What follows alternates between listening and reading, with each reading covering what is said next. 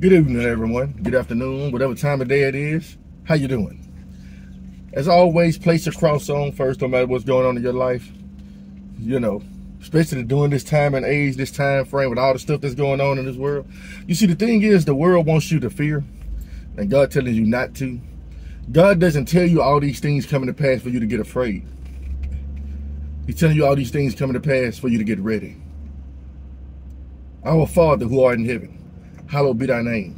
Thy kingdom come, thy will be done, on earth as it is in heaven. Give us this day our daily bread, and forgive us our trespasses, as we forgive those who trespass against us. And lead us not into temptation, but deliver us from evil. For thine is the kingdom, the power, and the glory, forever. Amen. But as I was saying, people, you know, because every time you turn on the TV, it's, look at what's happening, look at what's happening. Well, if you read the Bible, none of this should shock you at all. None of this should shock you. You shouldn't be like, oh man, what are we going to do? Not as a Christian. You shouldn't be afraid. You shouldn't be fearful.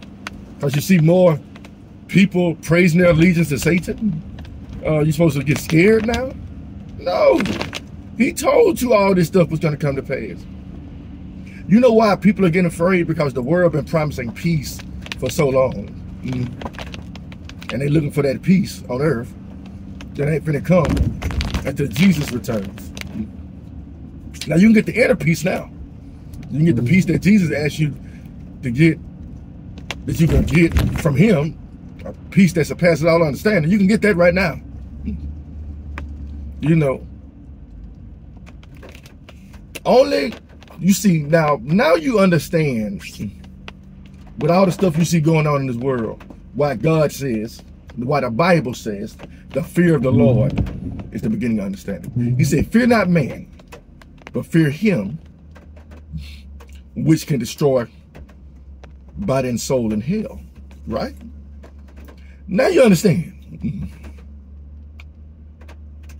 If you fear him, what can this world do to you? Nothing. Especially when he told you these things are going to happen. It shouldn't be shocked, especially for Christians. You know, no need to fear. You know how I talked about this probably a few weeks ago. You know, some people who know they live the God-fearing life, and they come time to go to sleep, time for them to die. They feel it's coming, and they got a peace on them. Now think about this. Well, think about the world. You know, all this rumors of wars and all this stuff going on, right? If you know you are right with God, why should any of this bother you at all? It shouldn't. Unless telling you. No need to be afraid now. You see, me personally, I don't watch the news. I don't. Every once in a while, I go on the Weather Channel phone thing on my app and see what's going on. I breeze through. And normally I find out what's going on through people posting everything. I don't even pay attention to the news a lot. You know. Because one thing I done noticed something about the world, it wants to promote fear. But the one fear they don't promote, do I even need to say it? The fear the world don't promote is the fear of the Lord.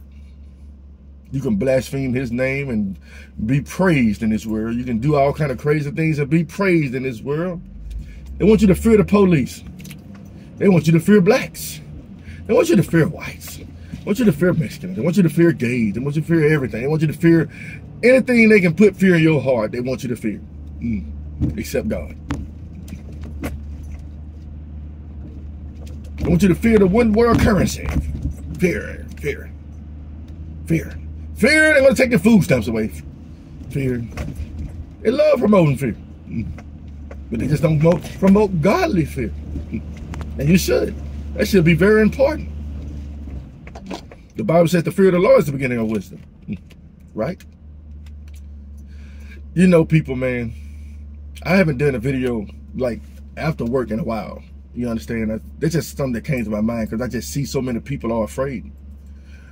The one thing I do see that I enjoy about this, not really enjoy, I don't enjoy none of it, but I appreciate that Some people are seeing these signs and wonders, and guess what they're doing? They're turning to God.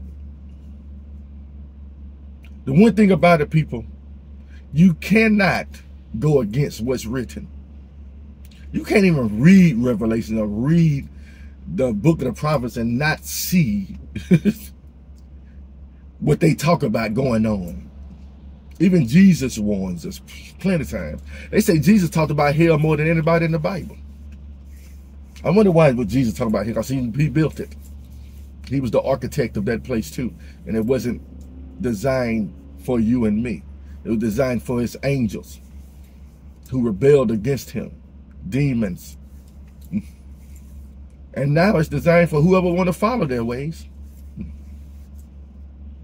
You know, like, I'm getting to that point, people, I'm going to be real with you. This may sound so messed up. People like, pray for the word. Well, I'm going to put it like this. I'm going to use scripture for you. I'm going to say what Jesus said. I pray not for the world, but those you have given me out of it. And you got to understand what I'm saying. Everybody has their mission. Everybody has their people who they are designed to reach. Don't need for me to pray for China. That's a broad prayer. I like to pray for the whole world. That's pretty broad. You don't know what's going on over there. You don't know. Lord, touch the whole world today. That's pretty broad. Do you understand what I'm saying? Like, if you really think about it, how broad that is. Like, what? You don't even know what's really going on in the third world countries or in the Amazon rainforest. But you know a lot about what's going on in your territory that God has given you. Pray for the people that God set your mind on. They got prayer warriors over there. You got a domain that he's giving you. Think about it. Why do you think I always sent the disciples to certain places? I need you to go over there. I need you to go over there. You see, most of the world are under the sway of the evil one. The majority. Wide and broad, narrow and few. You wasting a lot of time praying for people who do not care. I'm just being real. I'm not saying you're going to just do it like that, because you're going to pray for a lot of people that don't care. But you got to understand what I'm saying. You have a mission. You have a set area for you. People that are around you. People on your Facebook page. Whatever. TikTok, whatever. But the reason why you need to pray, for a number of reasons, during this time frame, because there's a lot of trickery. I talked about this morning. There's a lot of trickery going on. The real and the fake. There's so many people rising up, spreading knowledge. This is one thing I haven't seen so many Christians debate with each other in my life. It's like everybody get a revelation, everybody want to rebuke somebody else. Great at the same time, but I don't know, man. I'm kind of getting to that point where I'm like, I'm about to distance myself from a lot of social media. Very manipulative. Certain TV shows, certain things. I think it's about time to get ready. I don't know when Christ is coming. But think about this. If God said in your mind it's your time to get ready, it's time to get ready. Because a number of things, you can die tomorrow. Even with all this stuff going on in the world, you can die tomorrow. I can die in the next 30 minutes. Do you understand, people? And dying without knowing Christ, not putting him as the Lord and Savior, that's got to be the most scariest thing that could ever happen to a human being. Apart from anything in this world. He said it's a terrible thing to fall into the hands of the Lord. Now think about that. That's what's going to happen to everybody who don't get their life over to Jesus Christ. They're going to fall into the hands of the Lord. They're going to see what fear is all about. When there's no more God that you can call on for comfort, for nothing. While everybody else going to be in his bosom, all the outside is going to be somewhere else. There will be weeping and gnashing of teeth. I just want to do some real talk with y'all today. You understand? Help you understand some things. Don't worry about what's going on. If you read your Bible, you study, you know this is going to happen. Oh, the prices are getting higher. I'm going to tell you something with COVID-19 hit. And my faith was made stronger during that time period. I even got COVID. But one thing never stopped: food on my table. I think that I give all that glory to God. He never took me out of work. You see, one thing about it, when you His, the Lord is your provider. You don't need to worry about the prices, the rising prices. You need to worry about none of it, because He got you. Now, if you're trying to live from the world and you're expecting the world to bail you out, yeah, you got need to worry. But if you trust in the Lord, you have no need to worry. I ain't gonna say you're gonna eat all the best foods you want to eat, but He will provide for you. Do you understand me? Do you understand what I'm trying to tell you today? Trust in the Lord, people. Develop your personal relationship with the Lord, and all this stuff won't be scary to you. Global warming. And I know God has prepared a place, right? According to Scripture. You know this place, all this stuff that they made, and ain't gonna be there no more.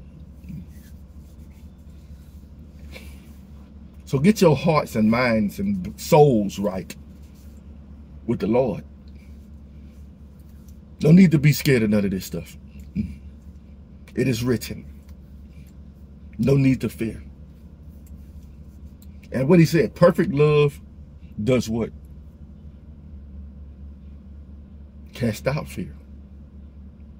Now think about that. Fear of the Lord is beginning to understand it, but perfect love casts out fear. When you start living a life that's pleasing the Lord, you're going to stop fearing a lot of things. Once you start loving God like you should, and operating in His will for your life, you're not going to fear much. I'm not saying you're not going to suffer and not worry sometimes. Yeah, you're going to go through those things. But that fear of what's going on around the world, because you love God so much and you know He got a plan, you're not going to be afraid as most. I hear people, what you talking about, the UFOs? And nothing. What you think about the earthquakes and all this crazy stuff? Nothing. What do you know about the hurricanes? Nothing. No fear. Am I saying I'm a fool? Am I saying if the Lord was to allow a hurricane to come to Mobile, Alabama at a Category 5 and He give me means to escape, you think I'm not gonna? You think I'm gonna stand by? You know, I'm not stupid now. You know, discernment is part of being a Christian. Do you understand what I'm saying to you? People, just wake up. Realize what the perfect will of God is for your life, and all this stuff that's going on in the world won't affect you as much. Yeah, you're going to feel pain because of the things that's going on in the world, because the righteous will suffer. You're going to hate a lot of things that's going on. But you got to understand something, people.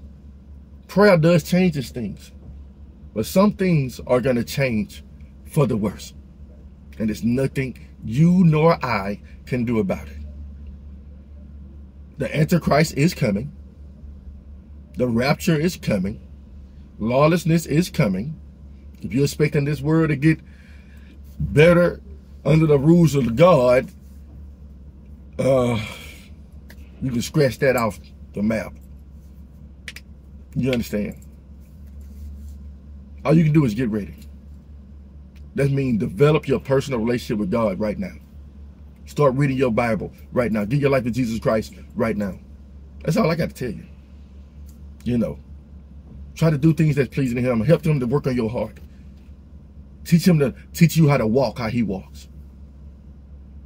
And after that, keep asking Him and keep seeking Him until the day of your death. Have a blessed one, people.